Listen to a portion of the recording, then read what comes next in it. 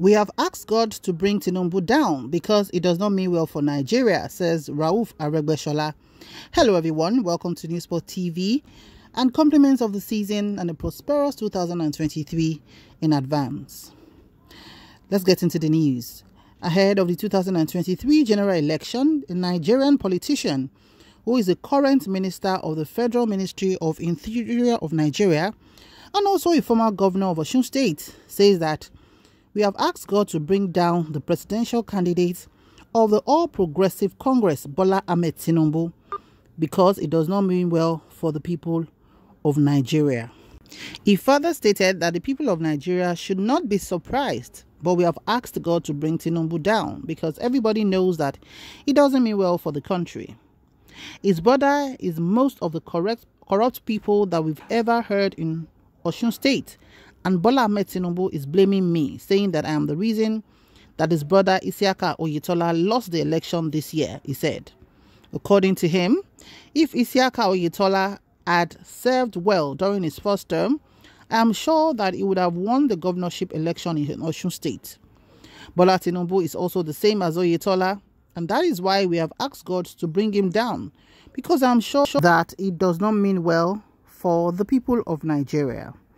So that is, well, what is coming from Rauf Aregbesola, who has been two-time commissioner in Lagos State, and also who has been what we term as Tinubu boy in those days.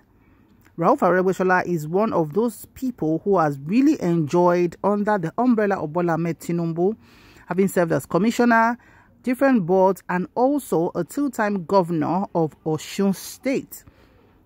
And people are asking what would have gone wrong between these two people who were right. It was Bola Tinubu's right-hand man, you know, right from when Bola Ahmed Tinubu got into office. This is one of his think tank members that right now has fallen out with him.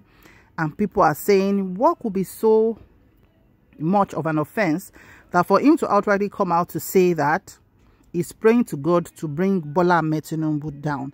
And he's not saying this in coded tones. He's saying it just the way he says he feels it. Now let's take a look at some of the comments that people made on this. Somebody said, Almighty God will surprise him. Jagaban will win by the grace of God. Somebody else said, Aregbesola knows his political career is dying and his relevance is fading away, and the fear of unknown is killing him. So that's why he resorted to praying, and that will fail. God is not like man.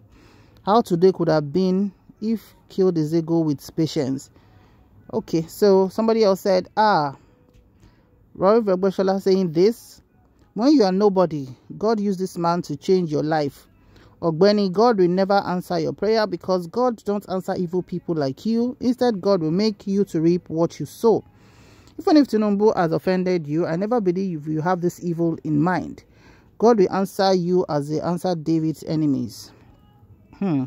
Somebody said, when he appointed you as commissioner in Lagos, he meant well. Then, Abi, God says you and you will reward you accordingly.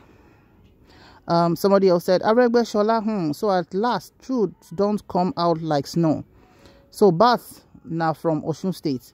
I think saying na Lagosian, no. Lagosian are all unprintable word. Somebody else said, traitors can never change. They are like leopards. So another said, I'm not sure Aregbesola can say something like this, despite all he has enjoyed under Tinubu's tutelage. Another said, it's you that God will bring down. You wish yourself well, but you're wishing other people down. Another person said, politicians cannot be trusted. Before you know it, they are going to make up, and all these words he says is going to eat them all up.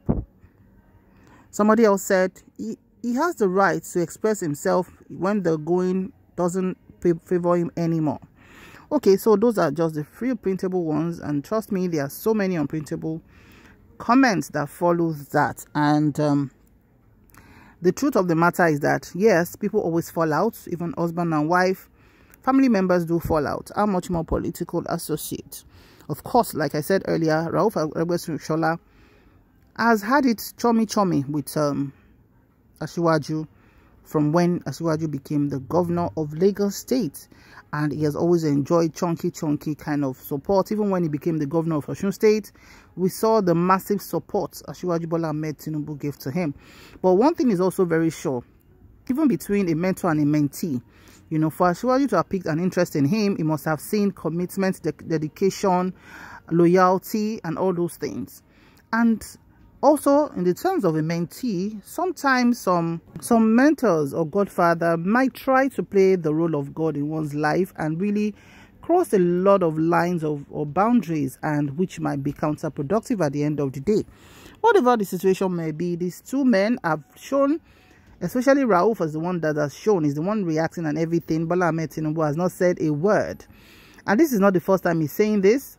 There was a time he said that was even before the re-election bid of Oyetola, and when he said that, people were like, oh, Rauf was going to work against Oyetola for a second term, and then Oyetola could not, you know, secure a second term. And yeah, so the governor now is the uncle to Davido, who is popularly called the dancing senator before Ademola Adeleke. Okay, so now with what is going on between these two men, we just hope that, you know, it's not going to get worse than this. Somehow some traditional rulers have tried at some point to intervene in this fight between the two of them, but obviously it's not been successful, and Rauf has decided to go his own way. And for him to say he wants to bring Bola Tinubu down, will Bola Ahmed Tinubu continue to look at him from that point, or he'd rather do what he has to do on the low? I think those words are quite harsh, coming out publicly to say that you want to bring somebody down. I think there are ways to talk about somebody's distaste for something or irritation at someone without saying you want to bring somebody down, because if anything should happen to the other person, the sayer of those words might have to, you know, have a rethink about it. What's your thought on this? Please drop your comments in the comment section below. Thank you so much for watching. Remember to like, share, and subscribe to our channel. And one more time, wishing you a prosperous 2023 in advance. Stay safe out there. God bless Nigeria, and bye for now.